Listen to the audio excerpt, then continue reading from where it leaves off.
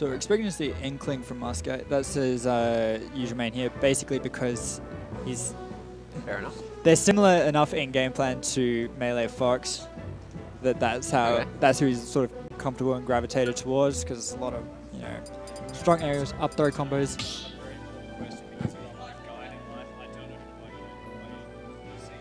Start battle.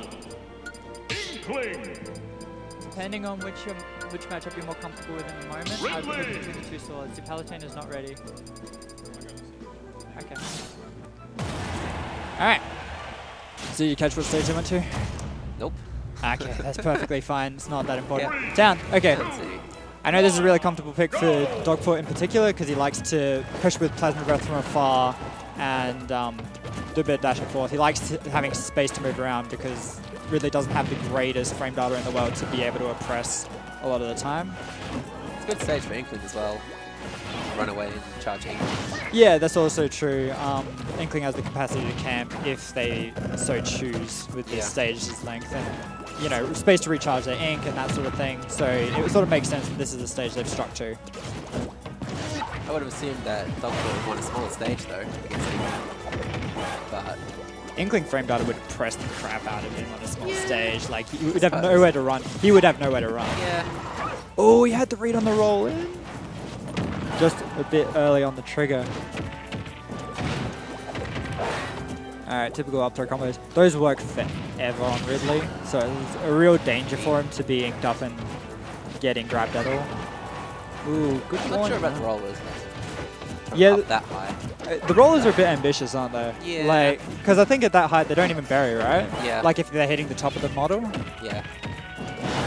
You have to be basically grounded to be there. Yeah. As Inkling has to be on the ground. Oh my goodness, the Soapy just whiffs entirely from that height. Silly short character. Yeah. Big there is not big enough. Yeah. Alright. Oh, interesting sprinkling off stage to sort of pressure the ledge. So Ridley not really able to do a whole lot to cover Inkling recovery because it's just so good. Just as you say that. Absolutely, never mind. He has the perfect tool to cover Inkling recovery. I wonder if he could have made that back by using the roller. He probably could have. That could have been a bit of unfamiliarity with his own character in this instance. Fireball going straight through the sprinkling. Very clever. Oh, jeez. Tries to extend the combo. We got a bit of back and forth. Good punish. Didn't panic. But he seems to be getting grabbed very consistently. So I wonder if Dogfort needs to be doing less shielding and a bit more offense. That's a bit cheeky. I did not know about that. And Muscat is reading his side Bs from the ledge. So I know that's a big favorite of Dogfort's, is to try and catch people, because people like to shield at the ledge a lot of the time, right? Yeah. So command grab, smart move. It is very laggy if it's red though. Muscat's not having a bar of it. And taking another quick lead. Continuing his jabs on the shield. I don't know about that. I mean, he fell for it, but always a risky play. There we go. Ridley versus Inkling advantage is, I imagine, a bit of a nightmare. For Ridley, indeed.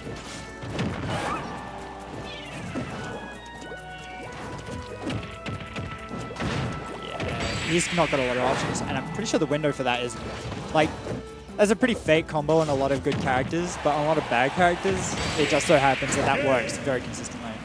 Yeah. Also, Muscat, again, unfamiliar with this character, you're not meant to up smash any character over 100 weight. Yeah. Because the initial hit doesn't pop him out of the ground, so it's not... Then Ridley's big enough for it not to matter anyway.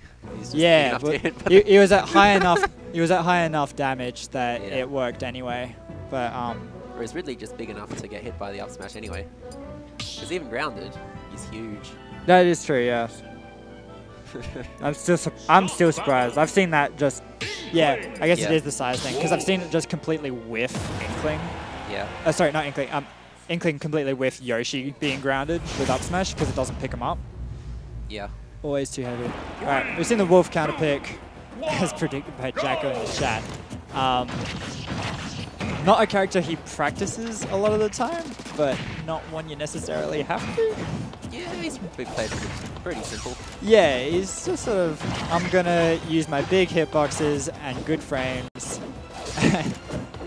and oppress. Like, he's a very fundamentalist character. You just sort of press the buttons and it sort of works.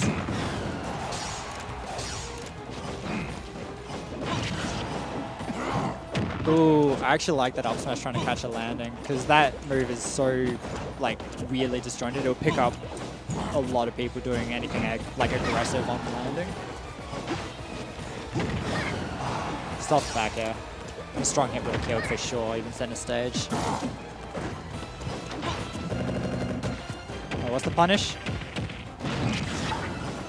Good DI, not dying to that too early. Alright, so he seems to be racking up damage very quickly and consistently in the switch now. Oh, he's got it! Just do it, you know? Yeah. Let's just land aggressively sometimes. Who cares? It's fine.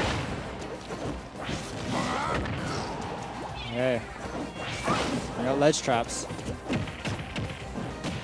Neutral get up shield seems to be a common option for Dogfort here. He seems to be getting caught a lot of the time. Ooh, good recovery again. Ah, landing aggressively. Okay, he made it back to stage only to be sent off again.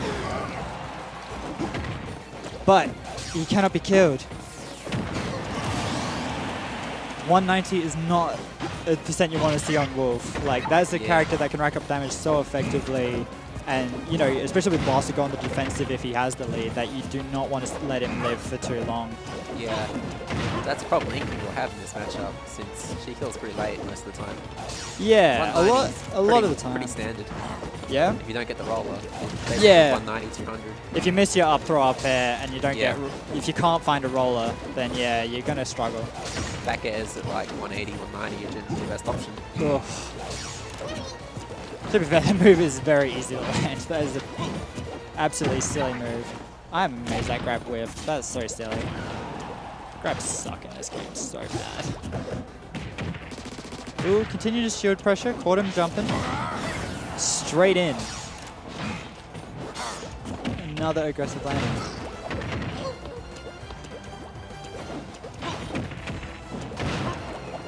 Nah, not the percent. I know even on like fast fallers and stuff, that window is actually quite small. Yeah. It's only like the big fatties, like Ridley for instance, where it's actually pretty easy to land. Ooh, caught his jump. Good ledge trap. Just do it again. Yes. Nair him. That would have worked if he did it earlier.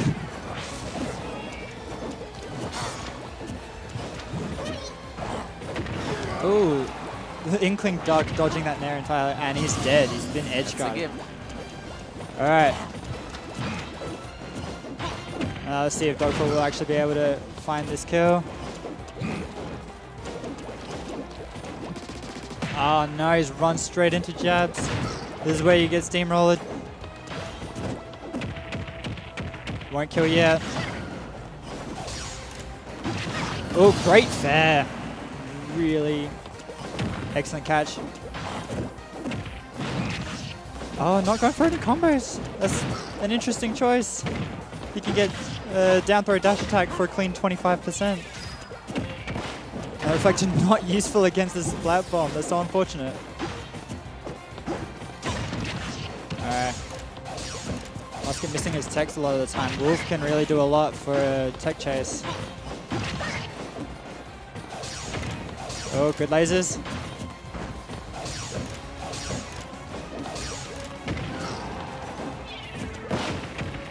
He's caught him shielding too often.